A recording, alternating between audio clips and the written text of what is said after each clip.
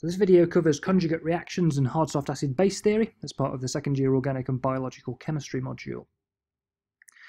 So if we're discussing carbonyl compounds, there's a common nomenclature which says that as you get further away from the carbonyl carbon, you can describe those positions with Greek letters.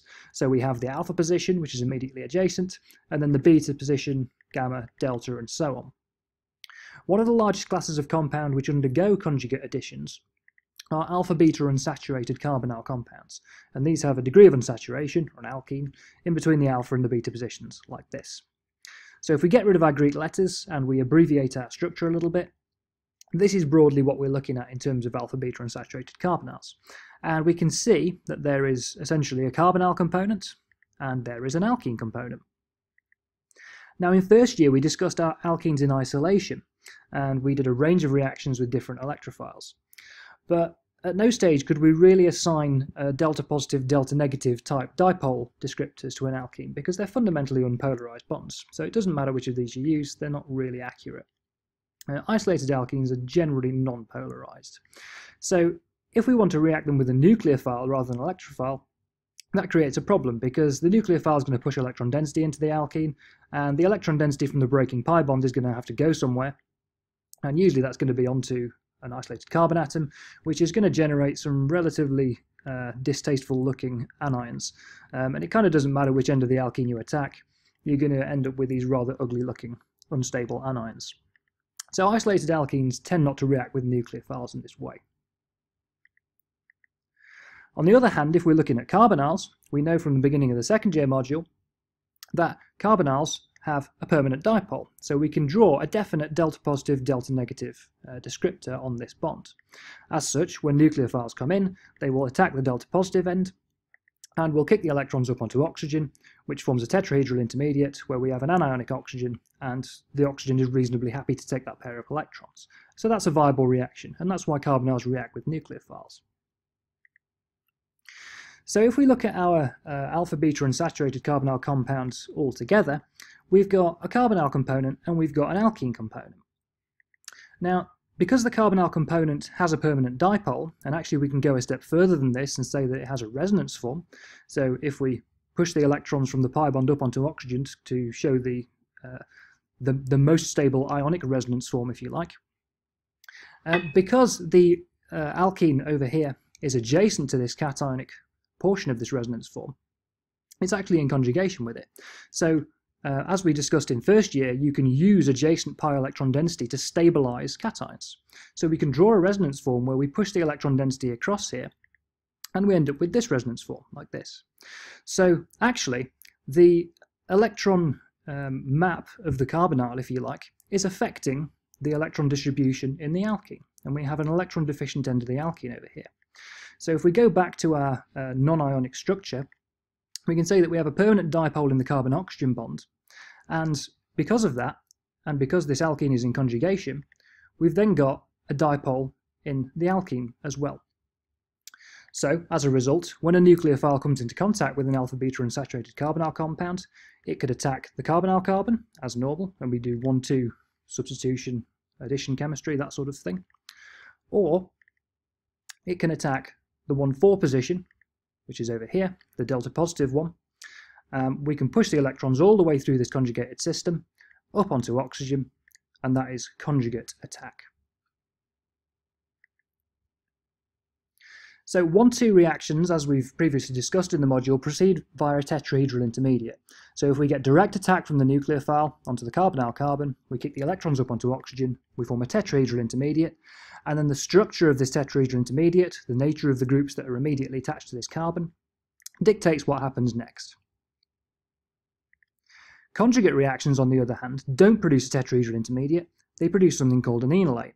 So if we push the electrons onto the 1,4 position, we kick the electrons across to form a new carbon-carbon bond, and then we push the electrons from the carbon-oxygen pi bond up onto oxygen, we form an intermediate like this. And this section over here is called an enolate. Now, enolates are nucleophilic, right? They are electron rich, you have a negative charge on this oxygen, but we can draw a resonance form of this enolate where we push the electron density down and onto carbon. So here are the two resonance forms of an enolate. So enolates are nucleophilic at oxygen, but also nucleophilic at carbon. Now, we'll discuss the useful reactions you can do with enolates later on in the module, but for now it's sufficient to understand that they are nucleophilic at this carbon atom down here. Now, this will persist until modified by the chemist, so we need to add a discrete second step, and we need something electrophilic to react with our enolate. So we add an electrophile. Now again, later in the module, we'll add a whole range of different electrophiles and we'll do lots of interesting reactions with enolates. For now, usually this electrophile is a source of protons, so an acid workup or something like that. So we attack through the carbon-based resonance form, and we essentially attack our electrophilic substrate, and we attach our electrophilic portion to the alpha position of the molecule. So this is our 1,4 addition product, and we have effectively added a nucleophilic portion and an electrophilic portion across a carbon-carbon double bond, which is not possible on isolated carbon-carbon double bonds. So how do we predict which of these will occur? Because fundamentally we've taken the same compound and we've treated it with a nucleophile, and in one case we have direct 1,2 attack, and in one case we have conjugate attack. So how do we know which is going to happen? So the answer to this comes in hard-soft acid-base theory. So the idea behind hard-soft acid-base theory is that hard species, hard nucleophiles, will react preferentially with other hard species, hard electrophiles. So all of the hard species, which I've highlighted in purple, will react together. So hard nucleophiles, purple nucleophiles, will react with purple electrophiles. Similarly, soft species will react preferentially with other soft species. So all of the green soft nucleophiles will react with all of the green soft electrophiles. But what do we mean by hard and soft? Well, hard species tend to be small and have a high charge density. So you can think of reactions of hard species as being mainly ionic in nature, in that they're dominated by electrostatics. So hard nucleophiles tend to be highly electronegative or have a highly polarized, highest energy occupied molecular orbital.